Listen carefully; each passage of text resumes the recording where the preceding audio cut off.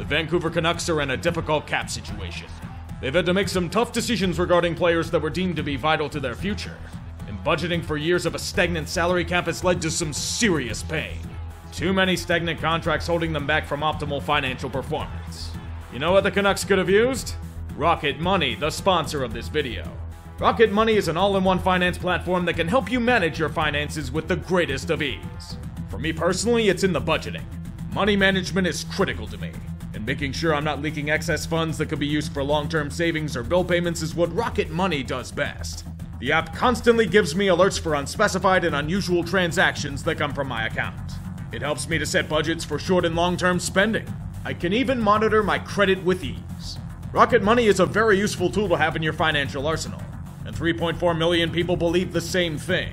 If you're interested, go to rocketmoney.com/tree to get started for free or unlock even more features with premium.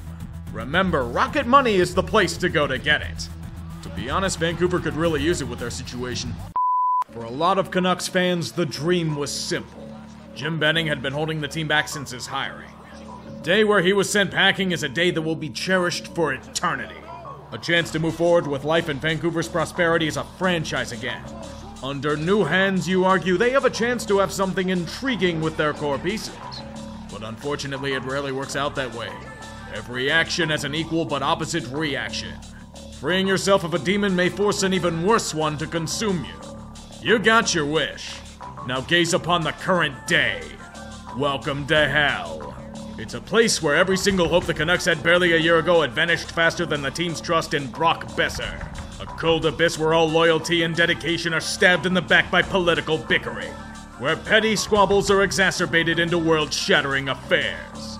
Vancouver truly represents their city well. The area of East Hastings, that is. So how did this come to be? How did the joy of firing Jim Benning suddenly turn every day into day one of free agency under his reign? Well, the issues started ironically with Benning. His problem was one that a lot of people with poor impulse control have. When the shiny object would be in the window display, he'd do anything to get it. You could have thrown shit in a pile if it was a bottom six or a third pairing teammate with grit. Benning would sign it for 4 years at a $4 million AAV. His carefully sculpted defense was a masterpiece rivaling a 2-year-old imitating Jackson Pollock. When acquiring the awful contract of Oliver Ekman-Larsson isn't the worst move in the grand scheme of things, there are serious problems. No, they have to throw money at Tyler Myers and Tucker goddamn Pullman. Because nothing screams logic like looking at the Jets' defensive shit heap of 2021 and telling yourself you need the guy that had 1 goddamn point in 40 games. $10 million for 4 years. He's currently on LTIR. That whole defense eats cap like no one's business for next to no return. The ultimate in bureaucratic inefficiency. After years of this shit and still getting nowhere after a terrible start in 2021, Benning and Travis Green were assigned to scout an up-and-coming league known as the unemployment line. Vancouver needs a man who's built champions instead of assisted them. Jim Rutherford may be well advanced in his years, but the man assembled cup winners in multiple locations. With his protege Patrick Colvin, they will fix the problem. Ignore that JR's fallen apart after the opening salvo in both Carolina and Pittsburgh, and his drafting record with the Pens is less than optimal given the circumstances. They will offer the Canucks words. And that's about it.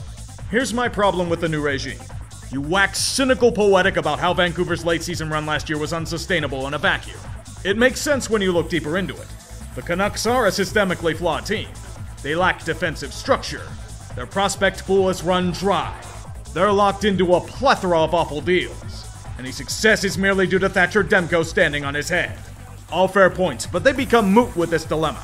If this team is in such desperate need of an overhaul, then why the fuck did you extend the core pieces you were supposedly trying so hard to trade away? All I was hearing for about a year was how Brock Besser, JT Miller, and Connor Garland were ready to pack their suitcases for new destinations only to pull a 180 and keep them around. Besser and Miller were extended in the offseason because you were gunning for a push? JT got a 7-year deal that starts next season. The only move I can really give Alvin and JR praise for is signing Andrei Kuzmenko, whom roughly 31 other teams had identified as an impact player. Those moves don't indicate a flawed roster. That shows that you think they're the horses to ride into battle with. These horses were immediately shot out of cannons. Not shot with cannons, literally shot out of them. It's the only way to explain how ass-backwards this season has been for the Canucks. You can argue that Thatcher Demko will carry them to relevance like he has in the past. Those moves don't indicate a flawed roster. But in glorious Vancouver tradition, they have quite literally broken him. Physically injured and mentally destroyed. In the ashes of what was once an elite goaltender, the Canucks are now blessed with deadly saboteurs such as Colin Delia and Spencer Martin. Never forget what is supposed to be a defense in front of them on a given night. It's the perfect concoction for consistent hilarity. One of the worst penalty-killing units in recent memory. It wouldn't pass a college course for how bad it's been. The goaltending has somehow gotten even worse since Demko's been out. Vancouver blew it like most multi-goal leads they've come across. Early in the season, it was an art form. They broke the league record through 40 games. They nearly eclipsed their single-year record by the end of November. As completely apathetic towards their own zone like GT Miller has been towards his own production. Even worse, he's become petulant, visibly yelling at officials and his own teammates in conduct most fitting of a team leader. That's right, they made him an alternate captain. You could say Tanner Pearson should be one, but, well, let me give you a hand as to why he isn't. He needs one. He's had a supposed easy surgery get done multiple times due to hideous botching. His career might be over. The NHLPA is investigating how shit the treatment was. It's symbolic of the Canucks season.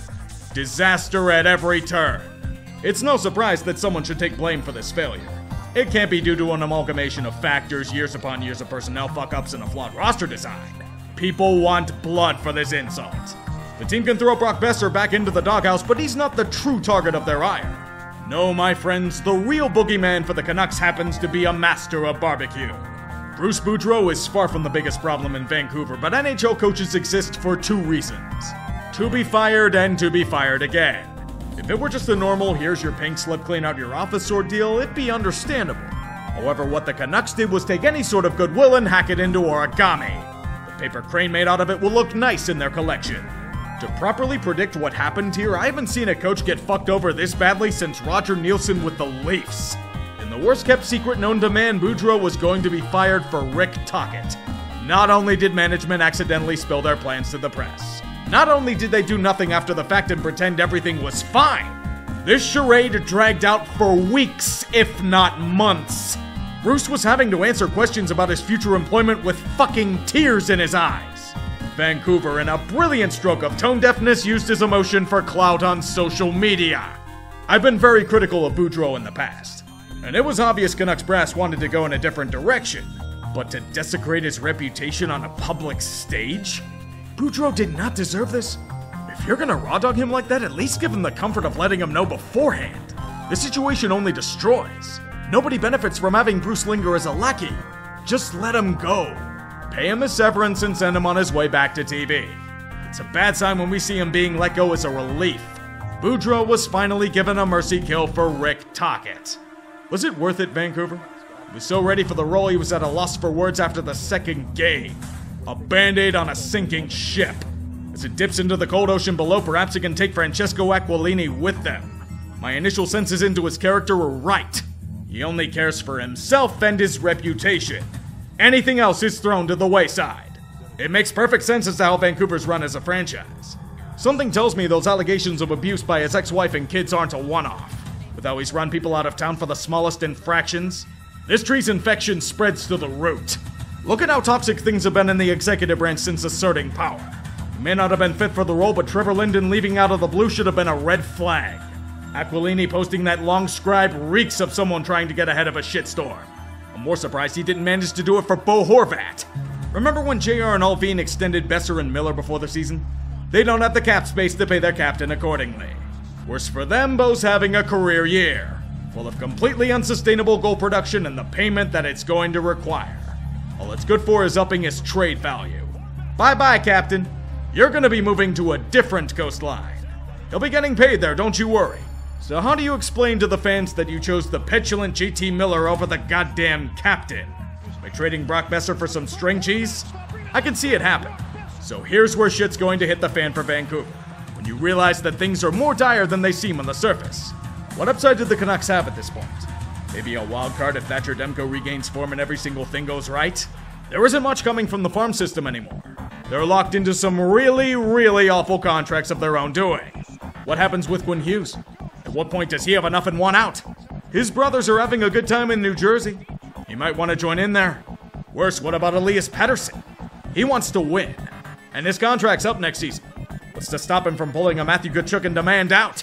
You may think it's unrealistic and not in his character, but you only have so many years of prime play.